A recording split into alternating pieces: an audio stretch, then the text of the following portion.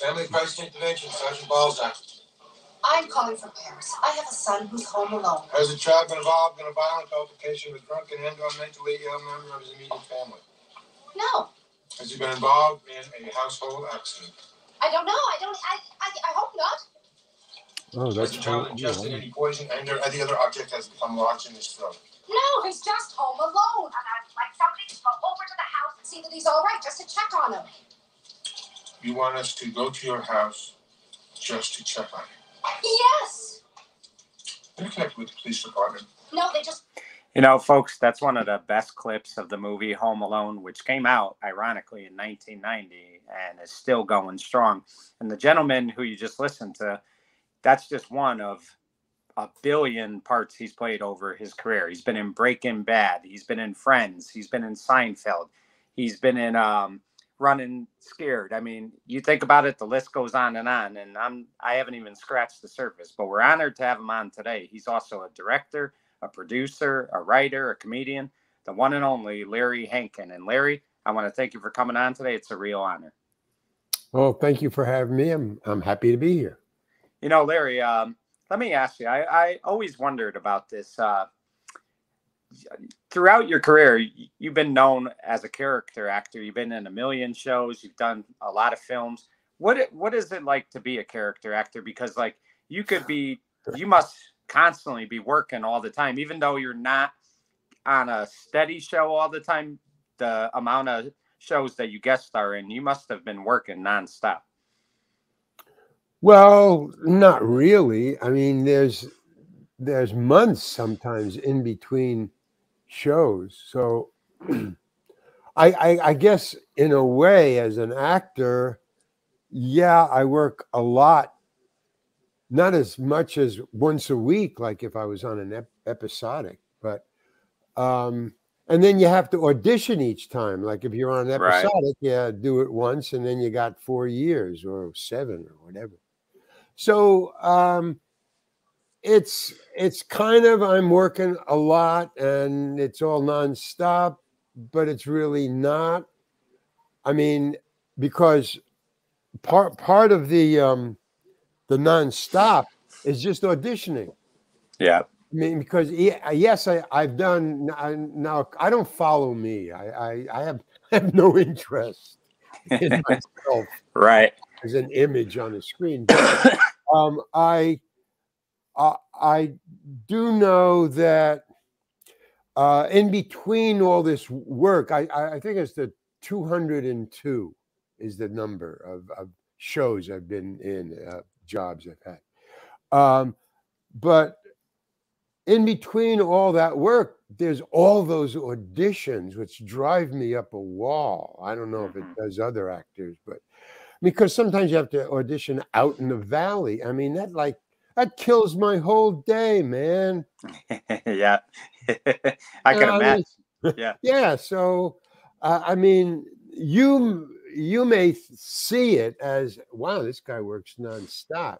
But to me, it's like half of that time is a bother, you know, putting on the going for costume changes, costume fittings and stuff. So it's not, and that's why I wrote the book. I mean, I don't know if you mentioned it. I don't know if you mentioned it, but I wrote a book called That Guy. Yeah. And the reason I wrote it is I just wanted everybody to know that it's not what you think at all. I mean, yeah, I never wanted to be an actor. I mean, it never occurred to me that that's a good way to make a living. It is, but it never occurred to me to do that. I just fell into it, and the money was good, so I just stuck with it. But it wasn't a dream, or I didn't, oh, Mom, Dad, I want to be an actor. It wasn't one of those. I want to be maybe a stand-up comedian was something I thought about when I was a kid, because I used to watch, the funny stuff, right, Milton Berle show and all that stuff. So I thought, well, funny is a way to go. I can be funny, and I was funny in school, but yeah, it's not what you think. That's all I'm saying. Right. Now, you were an early member of a theater group, or I think it was a theater group called Second City, if I'm not mistaken. Talk about Second City a little bit. Well, that was fun. I mean, improv is the best. If you're going to be on a stage in front of an audience, I would choose, me personally, stand-up comedian, which I was, and I did it very well, and I loved it. It's just that the police kind of killed that dream, and it was the whole Lenny Bruce thing. So I said, hey, I called my manager, who was Woody Allen's manager. So I mean, he had some clout. He knew what was going on. Woody was kind of famous when I started, and I was opening for Woody for a long time. And then, I branched out into nightclubs and stuff like that, opening for just, great acts and stuff. Kingston Trio, Miles Davis, etc. And then I got into critical thinking.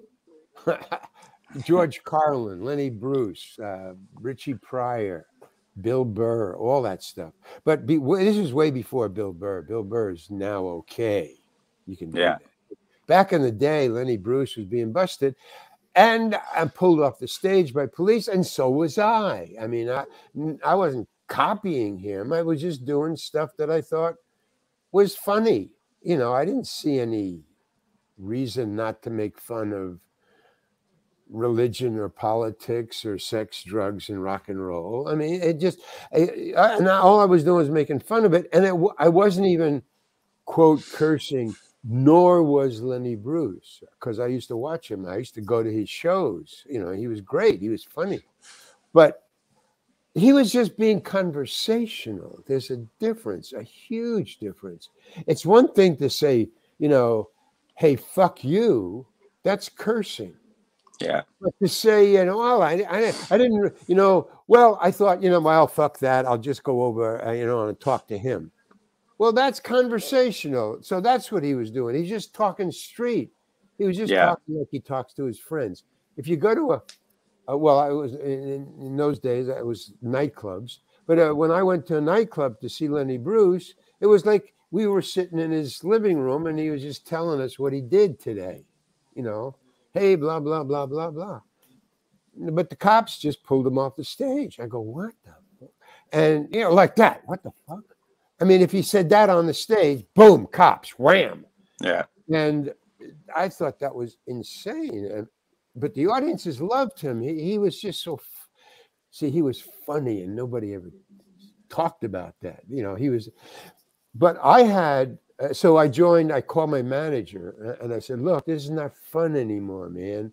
I like to make people laugh, but the cops and the coming on the stage and taking me off, that's not fun. And then it confuses the audience and then, it interrupts my pay. Yeah. So he said, join Second City. So that's how I got there. He said, they're doing the same thing as Pryor and Lenny and Richie, but they own the theater. So the cops can't come in unless they pay a price and sit in the audience. But they can't touch you. It's our place, So that's what happened. And they killed Lenny by saying you can't work in any place that served liquor. That's what they put on him, the judgment. Well, that was nightclubs. So if you can't perform where they serve liquor, you're dead. I mean, you have to get you get a cubby hole and go into advertising. It just doesn't work.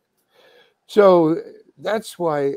And then when the cops were pulling me off the stage, and before I joined Second City, I wasn't doing drugs. I was a late bloomer. I didn't do I didn't even smoke marijuana until I was at 30 or something. I mean, so it just didn't work. I wasn't doing drugs, and the cops were pulling me off the stage. So there was really no reason except for my language, which was conversational. So they had nothing so he said, join Second City. So I did. And then we went to the committee, and then the committee was in San Francisco, like Second City, improv. And that's great because you can just make it up. You don't have to do research. You just. Yeah. That was really great. But we could curse and we could do critical thinking material. We could do politics and religion and sex and drugs and rock and roll. And there was nobody bothering us. And it was really great. And I wanted to stay there. Then we broke away from Second City, went to the Committee in San Francisco, and we had lines around the block. But we also attracted people from Hollywood to come up to see the show, and they would hire us for a week or a day or, you know. But we always had the job back in San Francisco, so it was kind of cool. You know, good money down there, come back and, you know, just improvise. Always had a job waiting for us. And then I decided the money was much bigger. Everybody did in our company, in the Committee. We went down to Hollywood and we just stayed. They didn't come back, you know. We had to replace them. They'd go, well, I'm going down for a week, you know. Okay, yeah. They go down and that was it. Well, hey, what happened to, you know, Gary? Well, he's down in Hollywood now. He's making, you know, he's got a sitcom or whatever. Howard Hessman, you know, Mel Stewart, Peter Bonners. So all of them, they were in the Committee with me. So in a lot of ways. Excuse me? Go ahead. No, go ahead. Yeah. Well, there was no reason for me to go down there. I mean, the money was good and I would go down for a day or so, but I didn't, it wasn't my shtick. It wasn't my people. It wasn't, I just didn't, it was not that I didn't get along. It was just with the costume changes and you can't say this and don't say that. And I can say it funnier. Well, don't say it, just do it. Stand over there, wear this. I don't want to. I mean, that's what was going on with me. I just, it wasn't working out. I didn't see eye to eye with Hollywood. So that's why I wrote the book. I mean, all the stuff in the book is funny. Yeah. But it's real. You know, that's what I went through. And, you know, and I didn't write a funny book. I just wrote the truth. And the truth is funny sometimes, really funny. So, you know, it's a funny book. But when people come and say, you know, I loved your writing, it's so funny. I go, I didn't write a funny book. Yes, you did. And then I read it because I had lag time. You know, I had about 6 months between putting it out and people saying, hey, it's funny. So I read it and I go, oh yeah, it is funny, but that's not what I was writing when I wrote it. It was coming from my heart, and it went right to my head, you know. Right. So in a lot of ways, acting kind of came to you. You didn't come to acting. So it's funny how that works out. And I think like you had a lead role early on in your career in the early 60s. I think it was called Too Tough to Care. You played Farley. It was like an educational film. I mean, talk about that a little bit. Because, you know, that first big film you do or where you have a lead character is always important. You know, you kind of want to, you know, start off on the right foot. Well, yeah, I did. But I've watched it a couple of times. And I don't think it's very good. And I don't think I'm very good. I mean, I just cringe when I watch what I do. But you're right. When I went into that, you got the lead in it. I thought, wow, man, you know, I can act now in a film. But I was just too over the top, you know. I mean, I was still doing stage kind of acting, you know, a little broader, just a little improvisational type of stuff. But it doesn't work on camera. And in camera, you got to relax. You just got to be realer. And I didn't know that, but you know, I learned. Well, where I learned it was, I think, the second or third movie that I ever did. It was really the first movie that I ever did because it was a real movie. It was a tentpole movie called Escape from Alcatraz. Now that's the best acting I've ever done.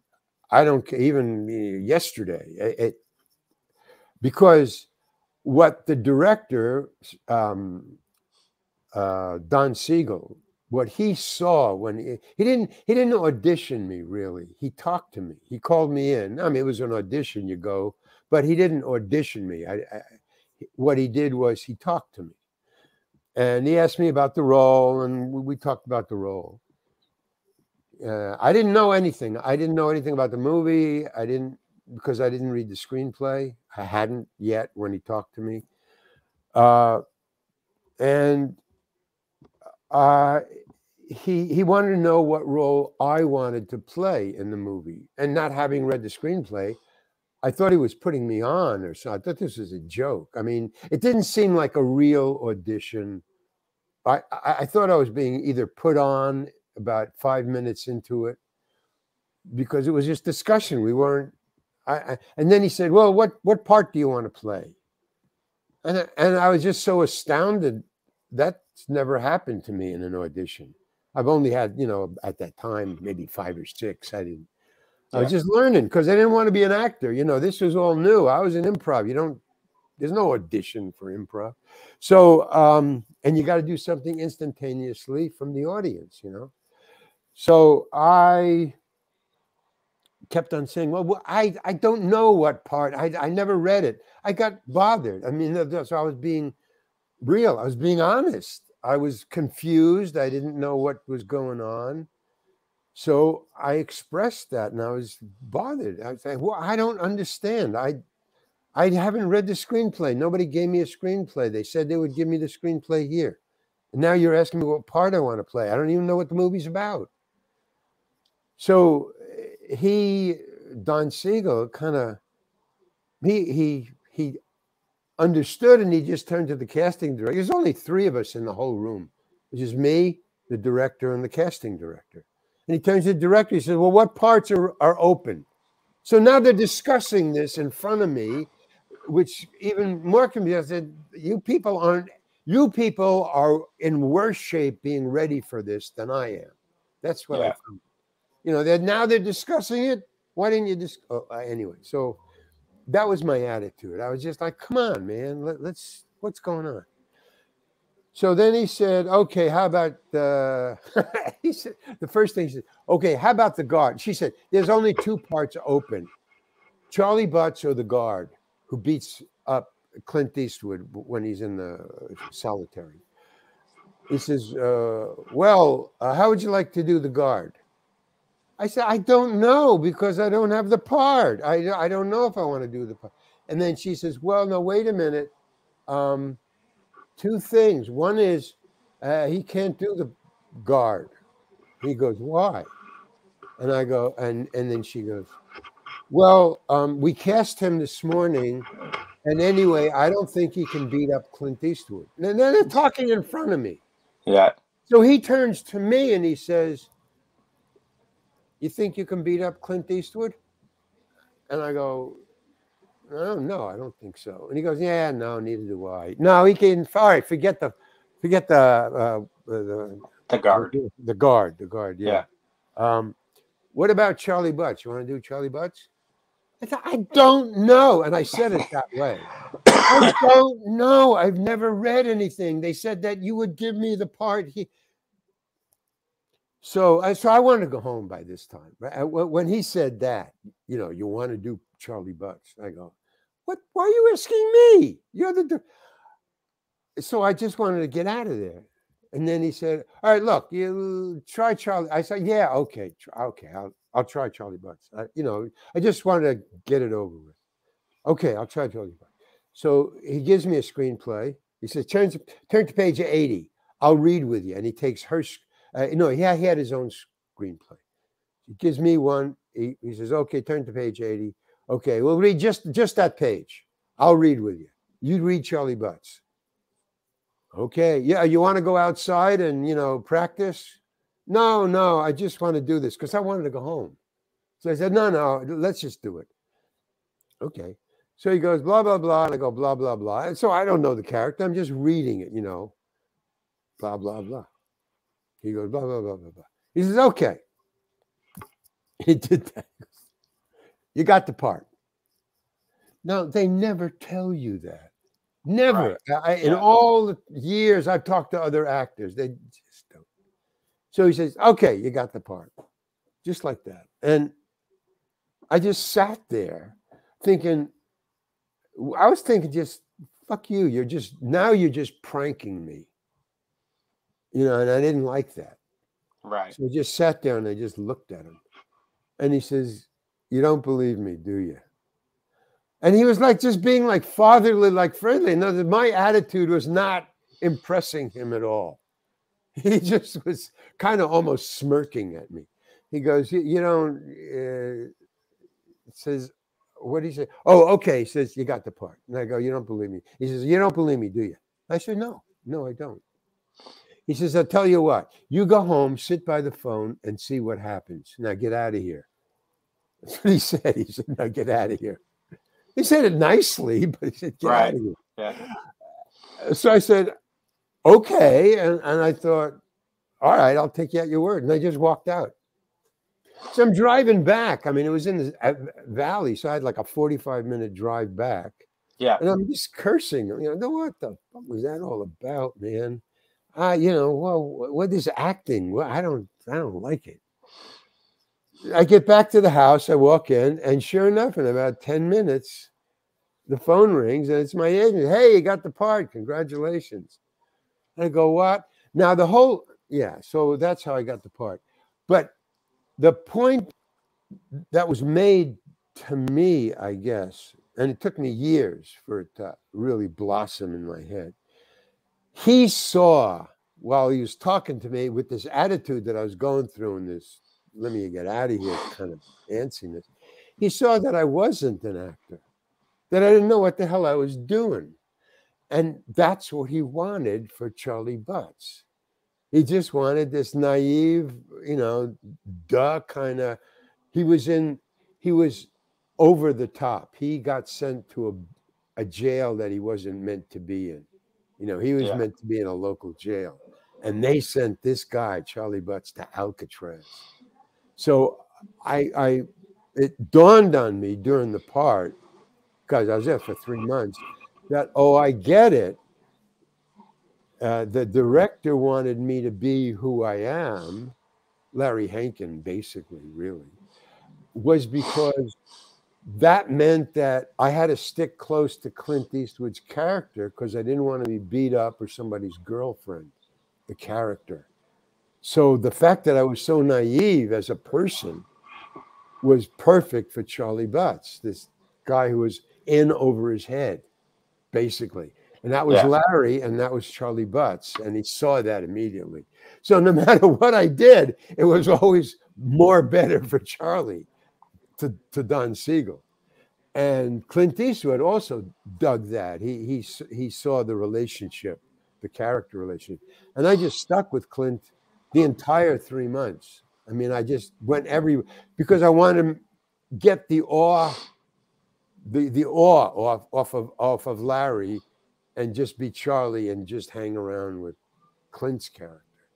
So I never left his side. I ate with him. I just walked around with him. And he dug it. I mean, he dug it. He understood it. Yeah. He saw what I was doing. So he let me do it. Okay. We're going over there now. And I think what's very cool about you, Larry, is that you didn't just take any part. When they asked you if you wanted a part, it sounds like you had to see the script. You had to see if you would like playing this part. You weren't just going to say, yeah, sure, I'll take it. Well, that's what happened. Yeah, I mean, that was a slow transmogrification of my thinking. But in the beginning, no, I would just do anything, and sometimes I would because I needed the money and I didn't want to say no. I was new in Hollywood, don't say no, say yes. So I always would take every part. I would go for every audition. As long as I was here and doing it, and the money was good if I would get the job. So, I mean, the impetus was get the job, not be an actor. Get the job, get the money, pay the rent. Yeah. That was the wheels, the energy. But in the beginning, I would just take any job. And then my agent told me something that stuck with me. And I used it, and it applied to what you said. He gets on the phone, he said, hey, I got I got another job for you. And I say, okay, what is it? And he says, blah, blah, blah, blah, whatever it was. And I go, okay. And I wasn't sure whether I wanted to do it. And I think I went to the audition, Yeah, I said, I don't know if I want to do this because it was just too weird, or what, it wasn't something I thought I could do. Whatever it was, I said to my agent, wow, man. He goes, what's the matter? I said, well, it's not, I don't know. I don't know if wow, man. It's just, just going like that on the phone. And he says, well, if you don't want to do it, then turn it down, because I'm not using up his time. He's got to make other phone calls, and I'm, oh, well, I don't know. He says, well, if you don't want to do it, turn it down. Just like that. Let's go, So I said, well, I don't know if I want to turn it down. Well, why not? Well, I don't know, say no, and then I don't think they'll hire me again. What? He's incredulous. I mean, that's how naive I am. He says, yeah, that's the perfect thing. Well, they might not. He said, well, that's crazy. Where'd you get that idea? Well, I don't know. It's just if you don't, I just didn't want to turn anything down. Because I'm thinking like temp jobs or whatever. Yeah. I just, what's a job? So he says, no, if you don't want to do it, just turn it down. Larry, and this is what stuck with me. He says, look, Larry, you got to have a no, man. You just can't go through life just taking every job people throw at you. If I call you and you don't want to do the job, just tell me. We'll turn it down. No big deal. They'll call you again. They get turned down all the time. Yeah. I said, oh, okay. Well, I don't want to do it. He says, fine, great. I'll tell him no. Click. Goodbye. And then after that, man, I was like, wow, I can turn shit down, man. Well, they see the cops would be on the stage right now. Boom. Okay, you said shit. All right, you're out. So from then on, I started to get what acting was, and it's not all bad. It's good. You can turn down. There's good parts. There's bad parts. So I became, an actor. I started to see what it was all about. I still would have preferred to be in improv up in San Francisco or in Chicago, but like I say, the money was good, and then it's also a trap, and nobody knows about this. I've never heard it talked about, although I think every actor goes through it, and that is the trap of the money being so good that you start to buy things. Yeah. Like a car, like a new car as opposed to a used car, or a better apartment or a house.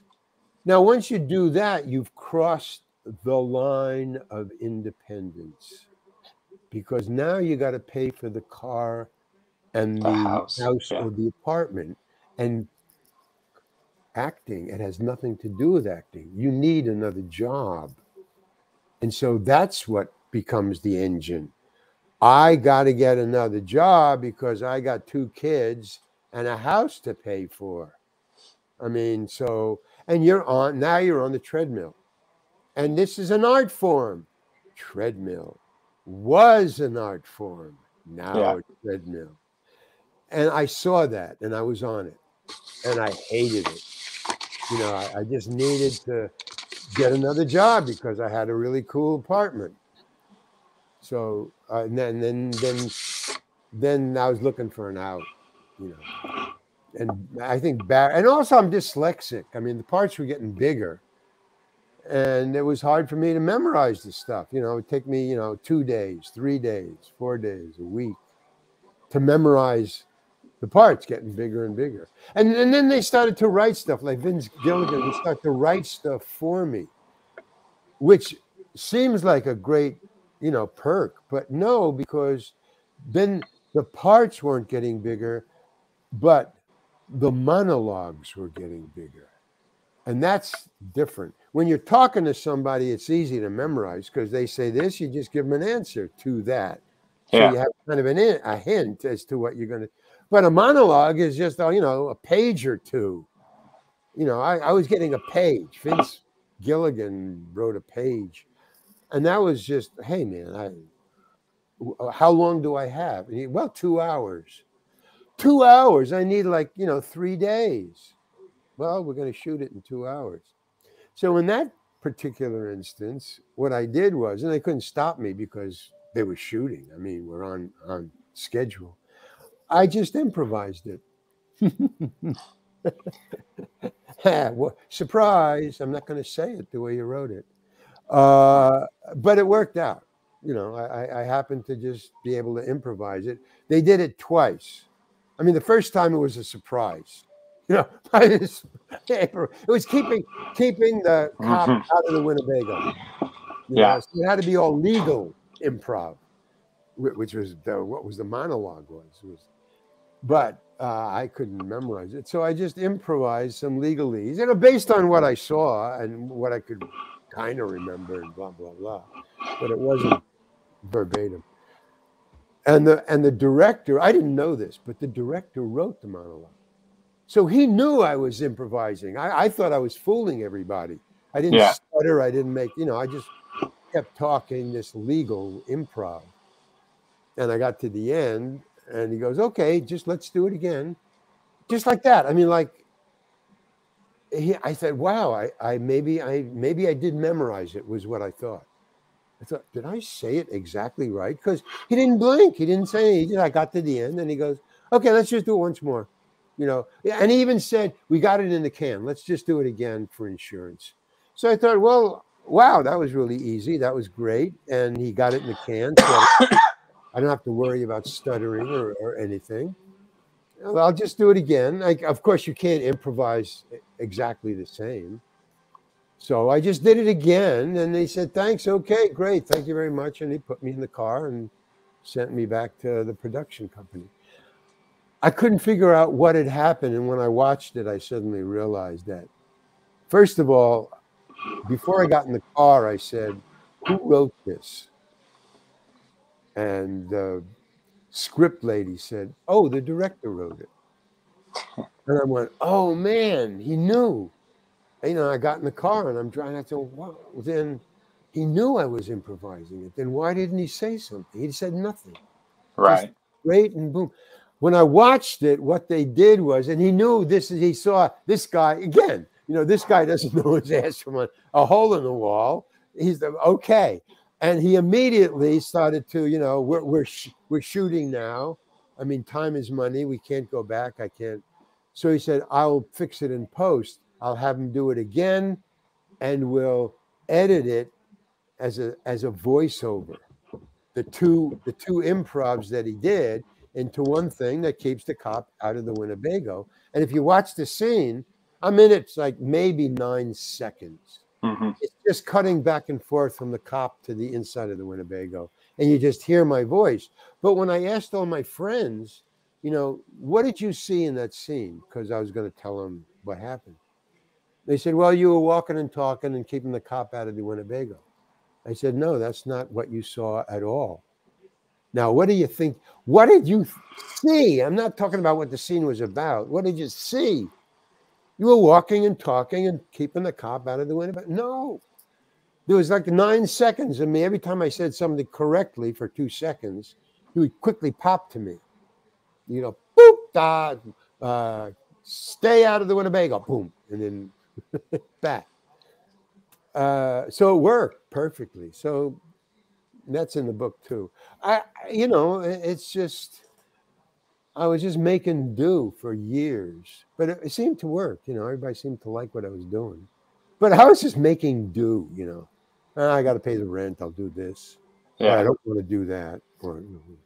And what I find remarkable about you, Larry, is a lot of people obviously get into stage acting, whatever it is, because there's a part of them that wants the fame. I mean, it's important to kind of make it big, but it sounds like to me you enjoy it, but you look at it as a job more than anything else. You don't necessarily look at it for fame. No, not at all. I thought if I thought about fame, I would be pissed off, depressed, you know, because, you know, fame, you got to get on. Well, first of all, you have to have a fire in the belly that is inextinguishable. You know, no. I don't care. No, I'm not looking for a no. I'm looking for stardom. So get out of my way, basically. And I've seen it in people who are stars, man. There's a certain wall that you know, that they have up about where they're going. I don't think it's a wall. I think it's a guidepost. I think it's sidewalls. You know, they're going this way, and they don't, anything that comes at them from the side is, they just boom. And I didn't have that, because I never wanted to be an actor. It never occurred to me when I was growing up, or even when I graduated college. I'm an industrial designer. That's what I got, a degree in industrial design. So I didn't think the way an actor thought. I thought, well, funny. I can make people laugh, at a party or whatever. So I thought, well, so stand-up comedy would be my desire. And I did that and I loved it, but the cops, so you have to make do. I got to pay the rent. I got to get along. Right. So I got into acting a whole different way than anybody else. I could never give anybody advice as to how to be an actor. I would, if I had to start over again, I wouldn't know how to do it. And think about this though, Larry. I mean, look at everything you've done. I mean, you've had, even if it was only a few episodes, you had Parts and Friends, Seinfeld, I mean, Home Improvement. And then another thing I wanted to ask you is, you were in several John Hughes films. I mentioned Home Alone. So, I mean, you had to have a great relationship with him as well. I mean, he has had some iconic movies, but I mean, just talk about him a little bit and working with him. Well, I never understood him at all. He was a mystery to everybody. He's very shy. He keeps to himself. He's kind of passive aggressive. I'd say. I mean, not that he was ever really aggressive, but he was completely passive. And every once in a while, he would just get moody. He would really get moody and say, "All right, well, we're leaving now." He took us to a party. Well, the reason I think that I was in so many of his movies was he liked my character acting. Yeah. He liked what I did on screen. He liked my characters. So when he wrote something, he said, "Oh, Larry would be great in this." I mean, that's obviously how he thought, because he hired me. I think I did 3 movies with him. Yeah, 3. So, but I never got along with him, and I disappointed him one time where I thought I would do something funny, and he thought, "Oh, great, let's film it." But what I said was, he said, we went to a party. He took five of his actors with him, 3 character actors and 2 of the leads in She's Having a Baby.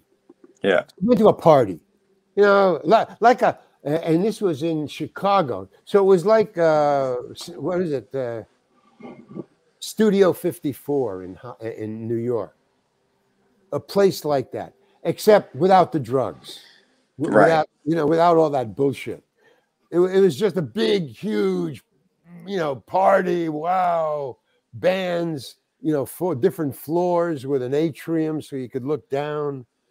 Big party in Chicago. So we went, and he said, "Okay, everybody," he said to the driver and the 5 of us and his wife. And he said, "Everybody just go have fun, check back every once in a while, go."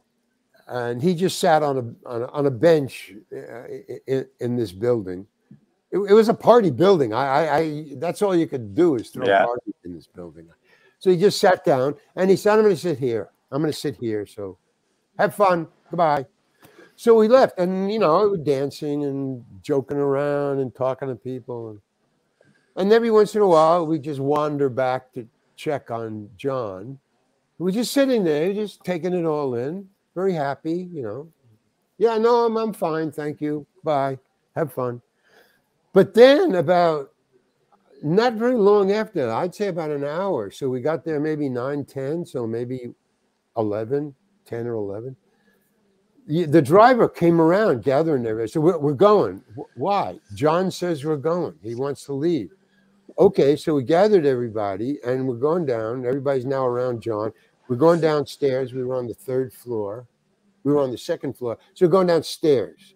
And I remember John coming over to me and he says, "Larry, do something funny." I go, what do you mean? He said, well, there's nothing happening here. Do something funny. We'll film it. I said, well, what do you want me to do? Piss in the sink? He goes, yeah, piss in the sink. That would be really great. And then he disappears. He goes away and he says, wait here. So we're now on the first floor and there's the bathrooms. That's why I said it. I just said, oh yeah, boy, what do you want me to do? Piss in the sink?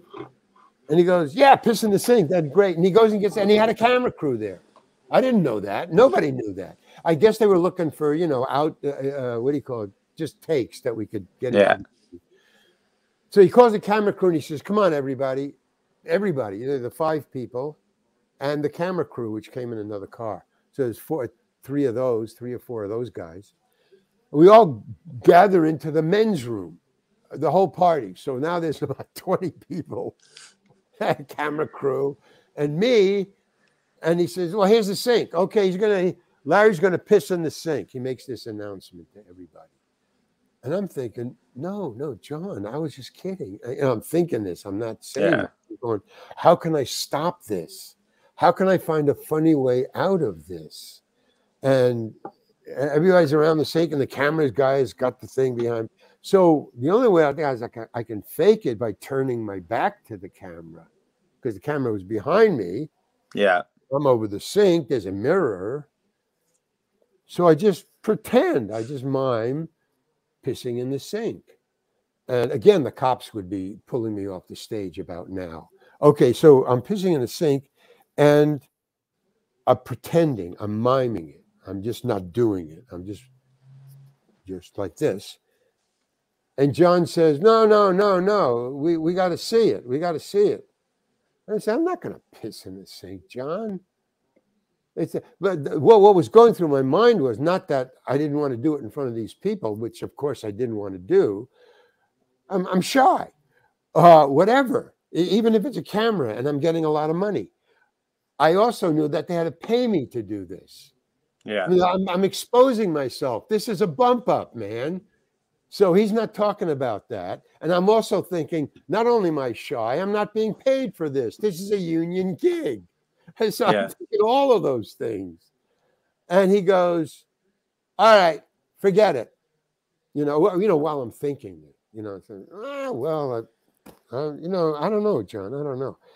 All right, forget it. Let's go. And now he's really angry. So that's the mood change. But he keeps it in. He's just, all right, let's go. And he gets us, and we walk out. We get into a limo. The 5 of us, everybody gets in a limo. The driver gets in a limo, and we drive home. It's a half-hour drive back to the hotel. Not a word. And he just, with his wife and the 5 actors, he's just sitting in the back. The whole way. Nobody said anything. It was the worst, most silent car drive ever. It was weird, man. Now, I didn't know if it was me because, remember, he had said we're leaving. Yeah. So it could have been something else. I don't know. The whole thing might have been, maybe he thought we're going to get some great shots. And as a director, he was disappointed. And probably that was true. Whatever it was, me or not, he just sat there. And when we got out of the car, it was a relief, man. Just everybody. Yeah. God, man. And nobody knew why. So, and then a couple of days later, which has nothing to do with this, later, an AD was missing. And I said, what happened to John? His name was John, not John Hughes. Right. I said, what happened to John, the AD, because we were friends. He would come and we would talk, hang out. I said, what happened to John? He said, oh, he was fired. Why? What did he do? I don't know. John fired him. John Hughes fired him. When? Yesterday. What did he do? I don't know. Nobody knew. I asked around. I said, what happened? Did John do something? No, nobody knew. So, again, there was this mysterious, what happened to John? Why are we leaving? All these questions. But I never got close to John. He's not I do know that he does get close to his stars. Yeah. I guess if he gets along with them.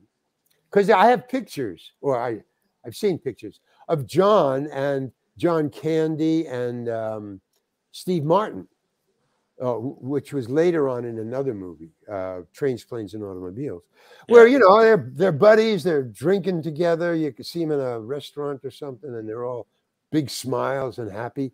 So, but I've never saw that in the two movies that I was with John Hughes in. He was always very distant to everybody, not just to me. Yeah. So I don't know, but that's and each director, each job is totally different. You know, there's no unanimity of ways to shoot a movie or a sitcom. Each director, each job is totally different.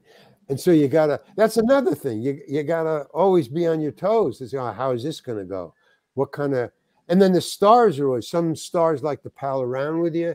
Some stars don't want to talk to you. Yeah. Well, there's all this, I mean, that is never talked about. Some stars give you hints as to acting that if you try in another job, you get fired for doing. I can tell you that. You got a minute for me to tell you that one. Sure. Yep. Who is it? James Garner. I did it was one of his cop shows. I think I did. He was on Gunsmoke, correct, for like 20 years. Yeah. Yeah. No, even before that or after that. I mean, it was he wasn't a cowboy. He was, I don't think. No, he was in a regular suit. But in the middle, I'm doing a scene with him. And we're doing a scene, and in the middle of the scene, he just turns on his heel and walks out of the scene. Walks all the way around behind the camera. Now, and he comes back and he walks back into the scene. Now, nobody said anything. See, that was the weird thing. He just acting, blah, blah, blah. And then he just walks out of the scene. Nobody said what happened. He left me there on the set all alone in front of the camera, you know, and the director's cut, and they wait for him. You know, everybody just, this is like it's normal. Right. And he walks all the way around the camera, and he comes back into the scene, and he goes, "All right, let's do it again." Director says, "Okay, let's do it again. All right, and action." And we do the scene again. And he goes all the way through it, and the director yells, "Cut." And I go, "Hey," and I go over to him, and I say, "What was that all about?" He goes, "What was what all about?" I go, "In the middle of the scene, you just walked around camera, and nobody said anything. They just like waited for you to walk back into the scene. What was that all about?" He said, "Oh, that." He said, "Oh, well, you know, time is money around here. You know, we're doing a sitcom."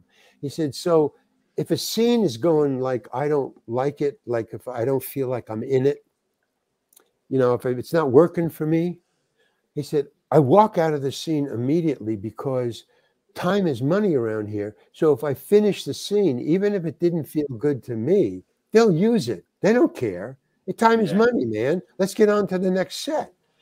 So I have to protect my performance, I have to walk out of the scene because I'm the star.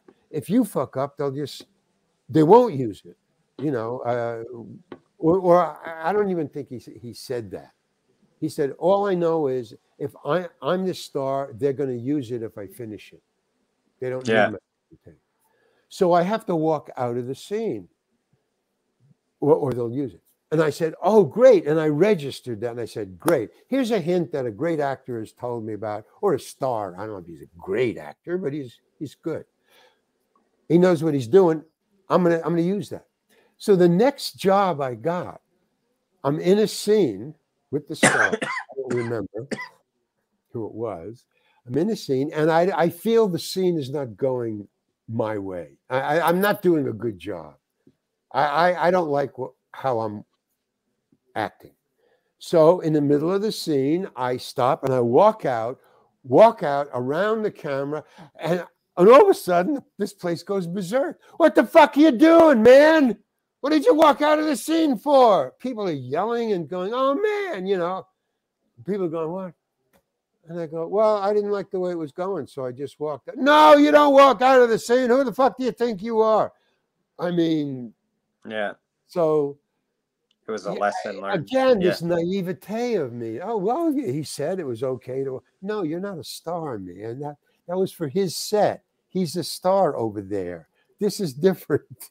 I never, so sometimes you can carry stuff to the next job. Sometimes you better not. Yeah. So, and all those things. So that's why it's a quirky book. If you read the book, you'll find out that this guy is not doing it the way I think it's supposed to be done. Because weird things are happening to Larry Hankin in this book. Either he's causing it or it's happening in his wake, but something is not right here. Every job is something funny going on. Yeah, so you can start to understand why I was thinking, well, now I know why I never wanted to be an actor, but I am one now, and I got to just deal with it. So by the end, I thought, I learned everything I need to know. It's time to quit. Yeah. Now, let me ask you, Larry. I mean, were there any shows or films that you really enjoyed more so than the others? I mean, I mentioned Seinfeld, Friends. I mean, that was some tremendous write-in, funny shows. I mean, Breaking Bad is an iconic show. Just talk to me a little bit. I mean, what were some of your favorite things to do? Well, the most favorite and the most fun I ever had, and that was because it was 3 months long. It was a 3-month shoot. Was Escape from Alcatraz, and that was pretty much the first job I ever had. But my acting in it, I've checked it several times, is just wonderful. I mean, it's so natural, and I didn't know what I was doing, which was the requirement of the part and acting. I was totally relaxed. I was being paid an incredible amount of money, more money than I'd ever seen in my life. And, I was with Clint Eastwood and Don Siegel, who they just related to me like a little brother or a grandfather. Don Siegel treated me like a grandson, and Clint Eastwood treated me like a little brother. Like, hey, Larry, come here, And you worked with him in the prime of his career. I mean, he had really taken off by that point. So, I mean, you got to work with Clint right where he was like the best action star at the time. Yeah, he was incredibly famous. And that was his, at one point, I kept on hanging around Clint and Don, and Don would talk to me. I could talk to Don Siegel. I could ask him questions, why are you putting the camera here? What are you doing here? Why is that? And sometimes he would just, put me on. He would do that a lot. He would just shake his head. He'd go, I don't know, Larry, I think I'm going to be fired for this one. Yeah. And, he just, or sometimes he would tell me, and Clint would just put up with me following him around. Hey, here's a little unknown fact, trivia fact about Clint Eastwood that nobody I've ever seen or read or anything about him have ever mentioned about him. He's a savant of Lear's limericks. Oh, really? Wow. What he would do because he never went to his dressing room. He always hung around with the extras, the convicts, the 200 extras. He would eat lunch with them. So, and I would eat lunch with Clint. So I would always eat lunch with them. I would always sit at Clint's table with them. And so to entertain them, because they were always peppering him with questions, he would just steer them towards Lear's limerick. So they would always ask him questions about, hey, do you know a Lear's limerick about dogs? Boom. And he would just come up with one. And so that was the whole stump Clint. I've never seen it done in the 3 months I was there. Now, I didn't eat lunch with him every day for 3 months. Yeah. But every time I had lunch with him, they never stumped him. Never. Yeah. Just they do one about, and he go, there was a man from St. Ives who had 7 wives, and then boom, he was into it. It just, I thought that was amazing. Nobody knows about this. How does he? So that was my favorite. Seinfeld doing Kramer, imitating. Yeah. Was that? my favorite thing of being an actor. I got to do that. That was funny, fun. And Mr. Heckles, doing Mr. Heckles. That was awesome. Yeah. But I didn't like. Not that I didn't like. I mean, but I never got along with the cast or the crew. I mean, we never talked. They just huddled together, you know, and you couldn't get in there. So those two. What was the most fun? Let's see, Seinfeld, Kramer, Friends, Breaking Bad because Old Joe was the best, you know. Doing Old Joe because I was doing my Uncle Murray. I had somebody in mind, you know, and my Uncle Murray. So and he dressed the same way. My Uncle Murray installed oil burners. So he wore the coveralls. He was always covered in grease. He looked exactly like Old Joe. So and because of the iconic television show that it was, and getting to talk to Vince Gilligan and working with Bryan Cranston. So that was, you know, kind of cool. But again, when they interviewed me, they were doing an interview for the movie coming up. Vince Gilligan knew that in one of these shows that I was doing, that he was thinking about doing a movie for some reason, you know, that's where he was going with this. So they had a camera crew come to the set of Breaking Bad, the TV show. And the one that I did, the last one that I did, this is the third year, I think. And they interviewed me and the guy who finally got shot and died, but he's now in the new thing, the older guy. I forgot his name. But anyway, they interviewed me and him together. It was just for a documentary that they were going to do. So it wasn't very specific why they were doing the movie. I didn't know. It was just, there was a camera crew on set interviewing all the actors. And they just interviewed me and him together. So this is now 3 years into Breaking Bad. So I was now an experienced actor now. So I wasn't naive. So I thought, you know, I knew it. I know my way around it. So they interviewed me and him. So first they interviewed him. Cool. No. First they interviewed me. That was the whole point. First they interviewed me, you know, and then he was standing right next to me. And then they figured, all right, no, when we finish Larry, we'll get to you. Okay, so we do me first. Do the lesser actor first, you know, so the senior actor can see what's going on. So they interviewed me, and I would look over to him, and I could see he was getting depressed. He's going, oh man, you know, like that, rolling his eyes, and going, oh Jesus. And then they did his, and it was totally different. It was very together, his thing, and very actorish, very businesslike, really cool. Not like me wandering all over the place, not knowing what to talk about.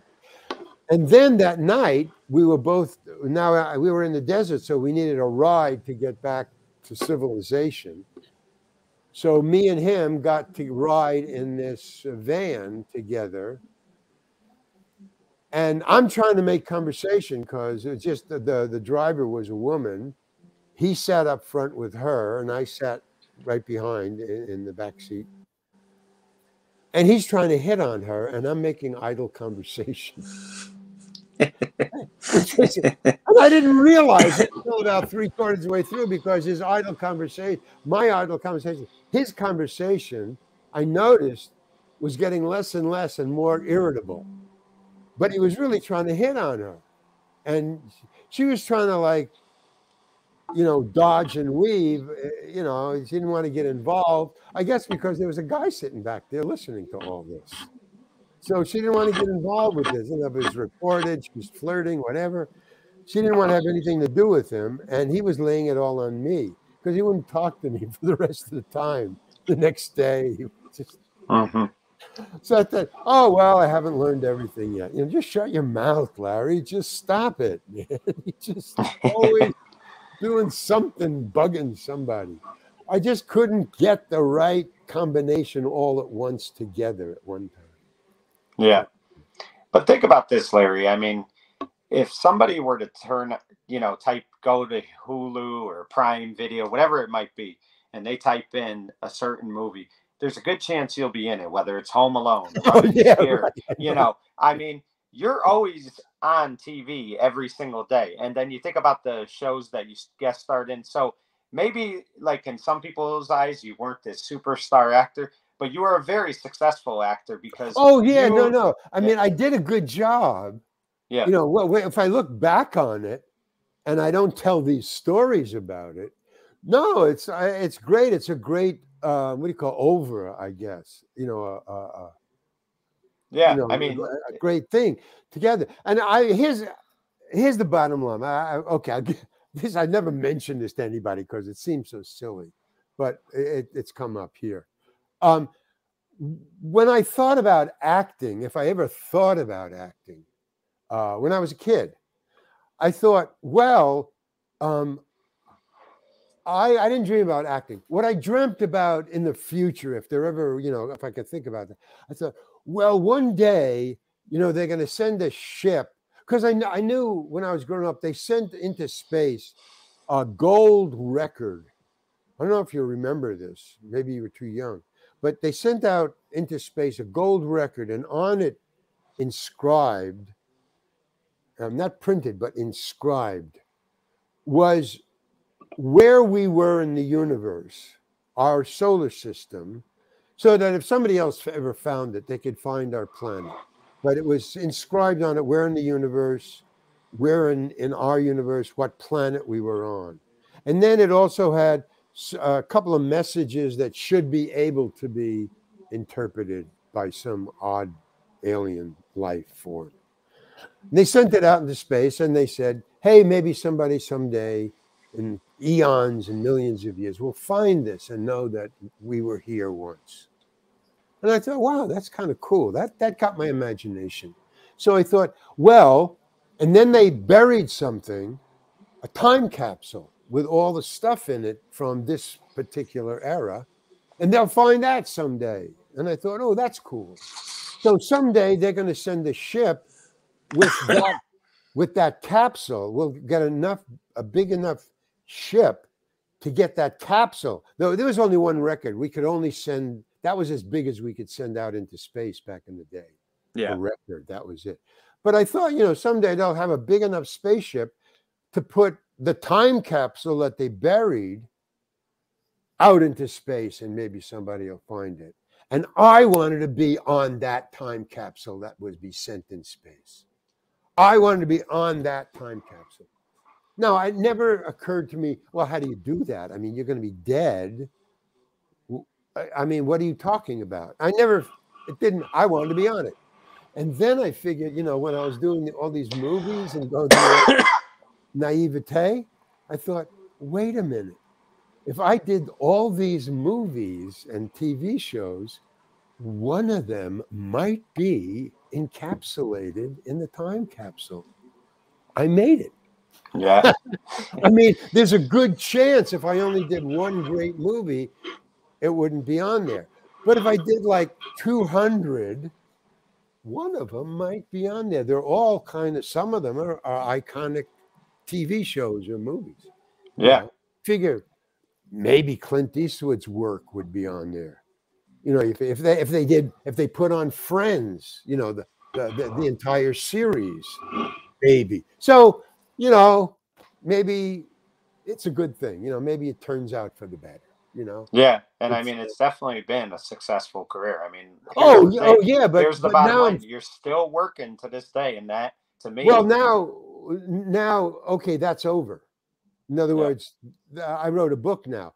So no, this is the beginning, not the end. Now I feel now this is the beginning. I finished. I've had several. I went to college. I was a stand-up comedian. I was an actor. I wrote a book. Yeah. I produced some movies, and now I think I'm going to do a stage show of the book. I Wow. think that's where it's going next. And where could people Yeah. buy the book, Larry? For Well, those listening? Amazon.com is the easiest way. Yeah. Right. You can go on Patreon, I think. Patreon.com/Larry Hankin. One word, Larry Hankin. That, or, Bear Manor Media. You can buy it on there. But Amazon.com, real easy. And give me a Right. gold star. Amazon loves Yeah. gold stars. Kindergarten and Amazon.com. Gold stars. Oh, They you know love what? it. That completes a great career. And Larry, I want to thank you for giving me the time today. I really do appreciate it. Thank It's an honor for me. I mean, your career speaks for itself, but I love what you did in your career, and I love that you are still motivated to keep working, because that to me is what makes the perfect life. So thank you again for coming on, and congratulations on a wonderful career. Okay. Thank you, Mike. Well, Really thank you. Well, appreciate it. folks, Good being here. yeah, well, folks, there you have it. I mentioned it before. If you talk about films such as Running Scared, Billy Madison, Breaking Bad, Seinfeld, Friends, you know, WKRP Cincinnati. I mean, I could go Wow. on and on. Pretty Woman. I mean, this Home Alone. This guy's had a collection of films and TV series that he's done. And yes, you may look at people sometimes and say, well, they were minor characters. But you know what? In my eyes, he's one of the biggest stars in TV, because he has stood the test of time for over 50 plus years. That to me says all you need to know about Larry Hankin. For In the Spotlight, I'm Mike Kenichi saying good night, everyone. Take it easy.